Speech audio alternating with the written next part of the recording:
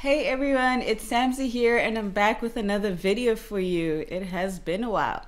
In this video, I will be talking about the 5 things I wish I knew before I decided to start learning data science. And I've decided to do this video as a few weeks ago I posted on my Instagram this post and it got quite a large engagement. So I thought why not make a video out of it? So here you go.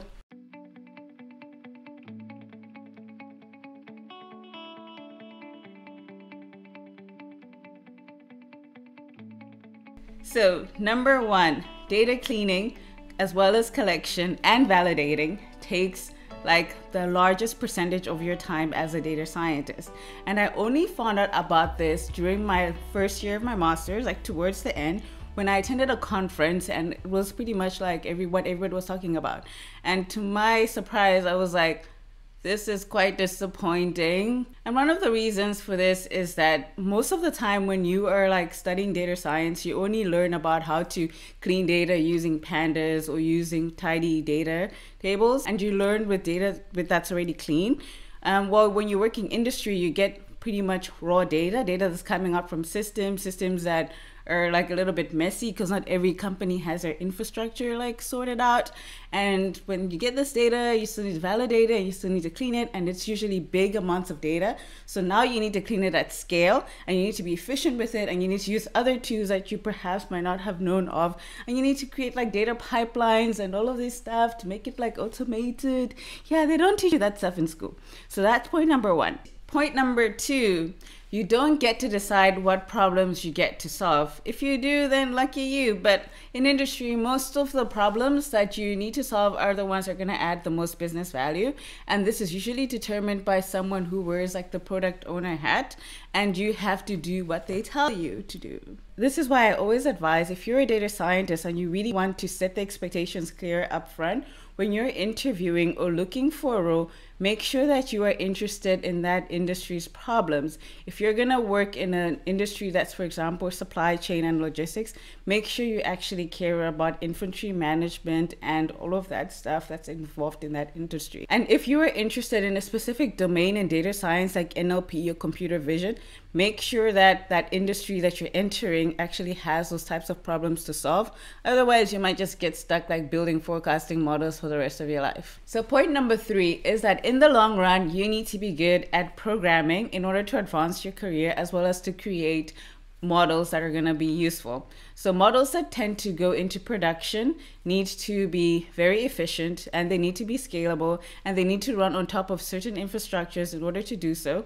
And in order to get all of these different parts working together, you need to write code in a format that is like follows certain structures and certain standards.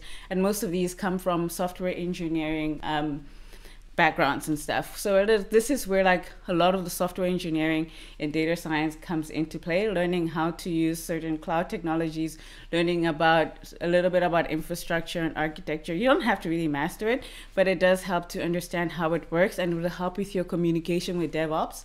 And when things go wrong and things are not working, it's easier for you to debug stuff, to know what's going on, and to act accordingly so that you don't waste a lot of time. I don't know why I thought that I would just work in R and send somebody a zip file, because when I really think about it, that is like very ridiculous. And these days, there's a lot of like security concerns and rules. Like in EU, you have things like GDPR on how data needs to be stored and how it needs to be handled.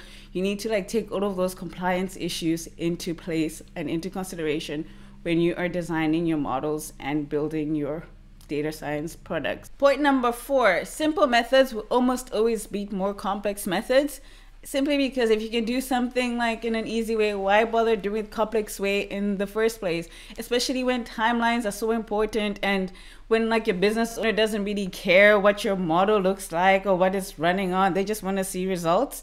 It comes to defaulting to more simple approaches that will be easier to communicate and easier to add value in overall. Interpretability of models and your solution is quite key in order to get buy-in from business. So you need to be able to know how to break down your neural network model and tell an audience how that works and how it's going. This becomes very difficult and challenging with those types of algorithms. And that's why sometimes it's just easy to default to like a linear regression model and a random forest model.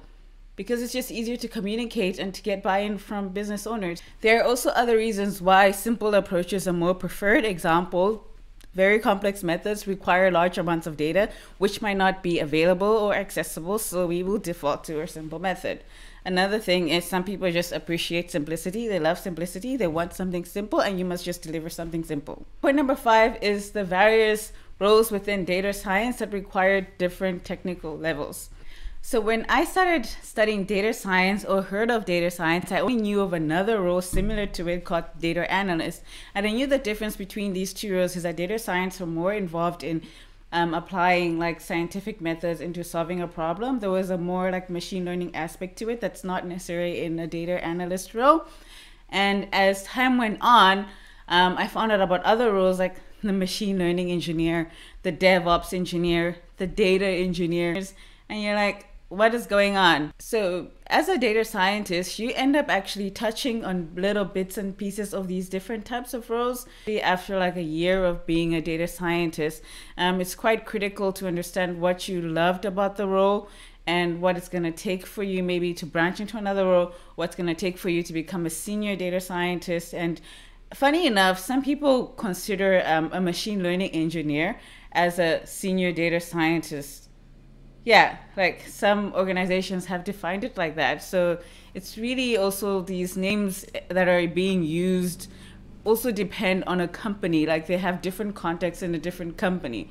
So understanding these roles is something that I am still trying to understand at the moment myself. I know they're different, but I'm not exactly sure, like as a data scientist, like to what degree and what extent I need to have so much knowledge of like DevOps or software engineering. And the more knowledge I have about software engineering or data engineering, the better data scientist I am. But then I feel like I am then performing like 5 roles of different people, and I should be like getting paid like 5 salaries, so I'm only getting 1. So it's very confusing. It took a lot out of me, that final point. It did.